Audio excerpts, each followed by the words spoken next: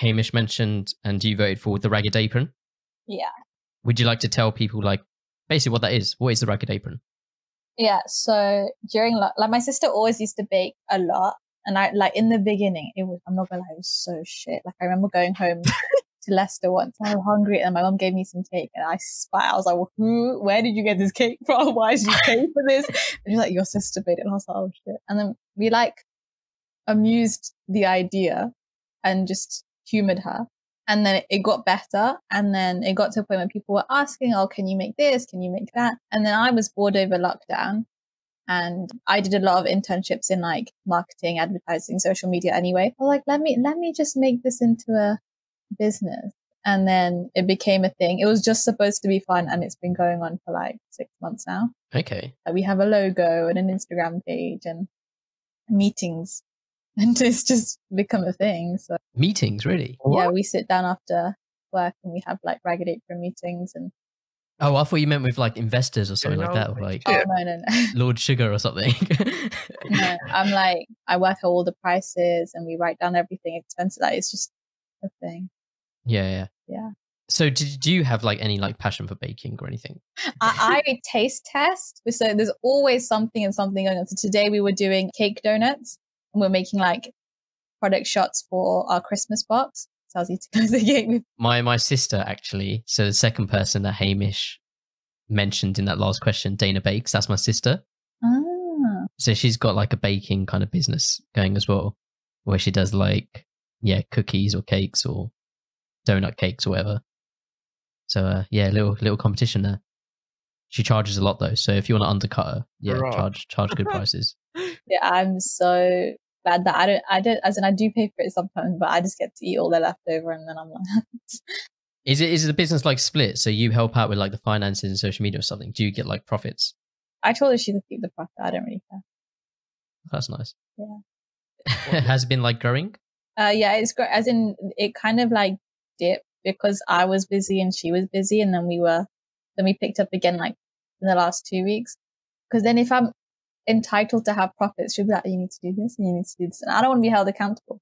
I provide service. If anyone gets like food poisoned, you don't want to be. I'm not here for that. Yeah, is it something that you think will like you and your sister, or even just your sister, you'll like continue to like grow it? Yeah, I definitely think it's something that's going to carry on. I don't feel like if you're going to do something as a hobby, you may as well make a little bit from it, or at least not like make a loss. So yeah.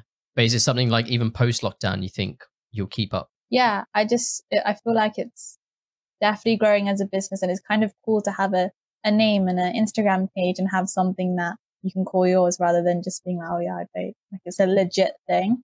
Really quickly regarding marketing, if you're giving out free marketing advice, what's some free marketing advice for the third wheel? TikToks, like Instagram reels are like fuck's sake. Everybody's, because not many people are doing it. So if you do it and put it on Instagram, because Instagram Reels is really new, it puts you to the top of the explore page. With the old algorithm, your picture would stay on the explore page for like weeks and weeks. And now it's really, really hard to go on the explore page. But because Instagram Reels is like the new TikTok and not many people are doing it, it puts you to the top of the explore page for weeks. Yeah, we've been told that by other people as well. But what as a podcast, what could we do like as a reel or like a TikTok? That's where I think the trouble is. What do you guys do on the Ragged Apron for like reels? You do a close up of like one brownie, and then like, so the other day we had like individual package samples because we give out samples. And so I showed one sample, and then you like film yourself putting it down. When you zoom out, there's like loads of samples, and just to make it look aesthetically pleasing. Yeah, I just feel like if you do like a little video, a little snippet, but instead of uploading it as a video, upload it as a reel. Yeah. I don't know. I feel like it'd have to be a video from this like video chat. Do you know what I mean?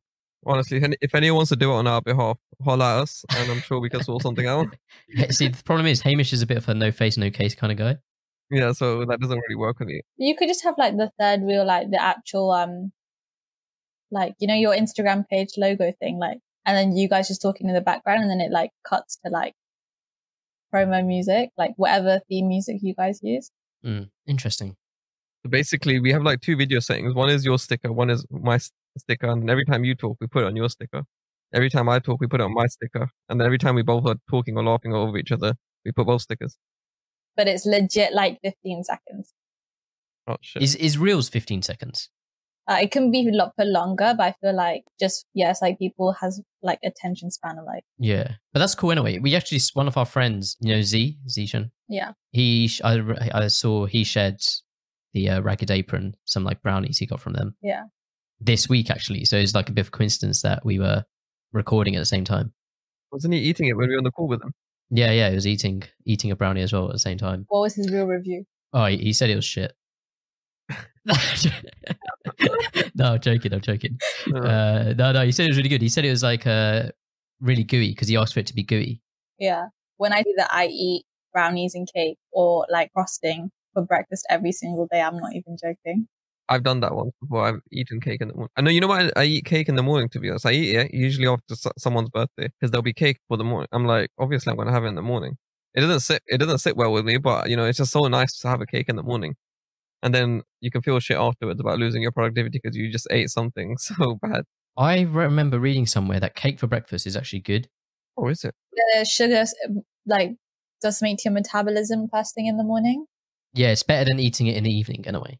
Yeah. Eating it first thing in the morning is better than eating it in the evening. I have such a sweet tooth. I always like eat chocolate or cake or something sweet first thing in the morning. There is no way. Can you explain to me how a sweet tooth works? Because I don't understand when people say they have a sweet tooth. I don't know what that even means. I tried Googling it. I didn't understand what Google was trying to tell me.